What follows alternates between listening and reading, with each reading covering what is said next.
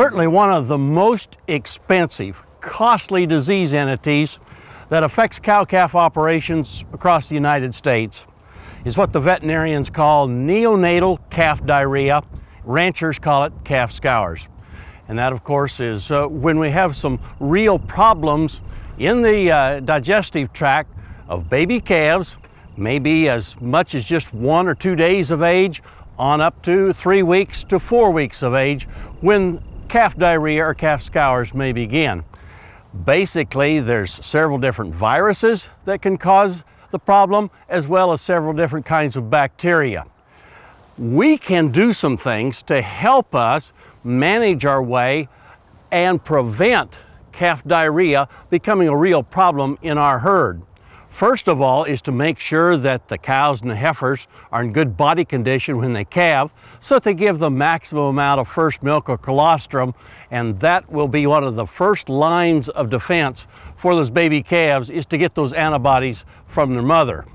Then, as the calves are coming in this calving season, I think it's a good idea to take the calves that have been mothered up with their mother and move them into another pasture, so that those young baby calves aren't in the same pasture as where the next round of new babies will be born.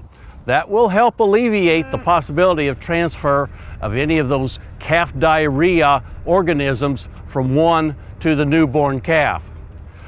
If we have problems with calf diarrhea showing up in our herd, first of all, I'd contact my local veterinarian so that they can identify what kind of organism is causing the problem and get the proper treatment methods.